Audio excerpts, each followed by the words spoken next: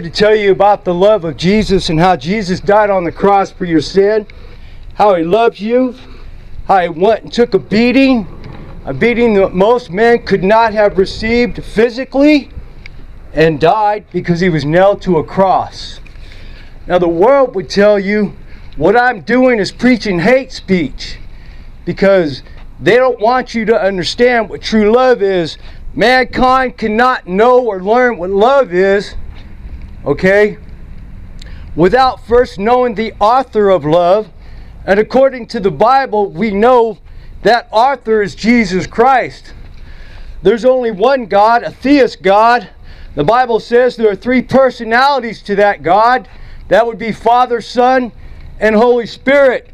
But the world would tell you that there are many gods and that there are many roads to salvation.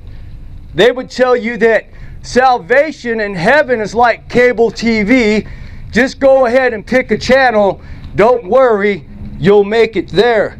But I'm here to tell you that the good news of Jesus Christ happens to say it's a lot different than that. The Bible says that there's only one way through eternal salvation and only one way to get to heaven, and that's the name of Jesus. In the Hebrew, you would pronounce his name Yeshua HaMashiach. All right? I'm willing to discuss, debate any of these issues with anybody here today. If you believe in a different faith system, I respect your choice to choose and believe. God and Jesus are gentlemen. They will not force themselves upon you. This is why you were created in the image of God. And when God created you, he gave you the gift of free will to choose. So God will not force himself upon you. But the Bible says to be separate from him is eternal damnation. The Bible says that there is a place called hell. Okay? And without accepting and confessing and believing in your heart that Jesus is the Messiah, that the only other recourse you have, because you will die. The Bible says death is appointed unto a man once on this earth. The Bible also says that there seems a way that is right to a man, but that way only brings him death. But if you don't accept Jesus, you will die in your sin. It is your decision where you will spend eternal salvation. Most people don't want to hear about it because they don't want to have to look inside of themselves and accept the fact that Jesus paid the price. It's not difficult. It's not hard to see that everything that has been taking place in the recent years of what's going on in the world, especially in the United States of America, where we are supposed to be the example for the rest of the world to follow. We're supposed to be the land of the free, which we all know we're not. And we're supposed to be the home of the brave. And we're also not the brave. In recent times, the government has gotten so powerful and have grown so large that they control every aspect of our lives. They control e-commerce, they control industry, they control all levels of education, okay? And in each level of education, they call it public schools, they call it college, they call these institutions of learning. They're indoctrinating our children into accepting things that most of us, would probably not accept. But because we're so concerned about being demonized and mocked and made fun of, we are adapting the mindset of communist China and communist Russia, where we're concerned about our social credit score or our social appearance, where people just don't care about morality anymore. Morality is no longer important in the United States of America. And I want to share with you, the devil knew from the very conception of Hollywood what exactly he was going to do with Hollywood.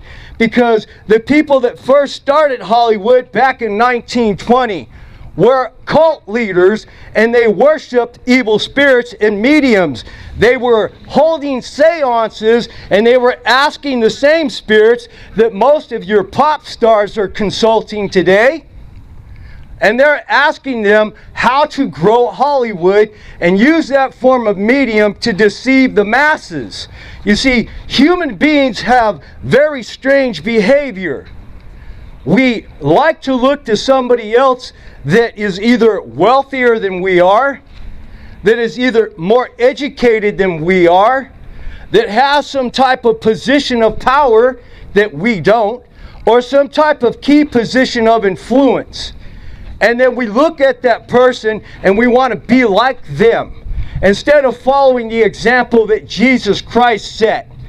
Okay? And so this is what we have done. Do any of you know the meaning of gleaming?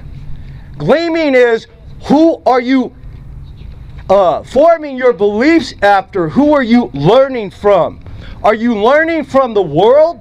The Bible calls the world the influence of Satan. And we all know that Satan, well, he was the original counterfeiter. And since God threw Satan down out of the heavens with 1/3 of the fallen angels, which we refer to on this earth, are demon or evil spirits. Some people refer to them as ghosts. But I'm here to tell you, since the fall of man in the garden of Adam and Eve, Satan wanted to do only one thing, and that was to elevate himself above the Creator. And God wasn't going to have it, so he threw him down here. 100 years, my theory, after Adam and Eve had went ahead and started to build a life in the garden here on the earth.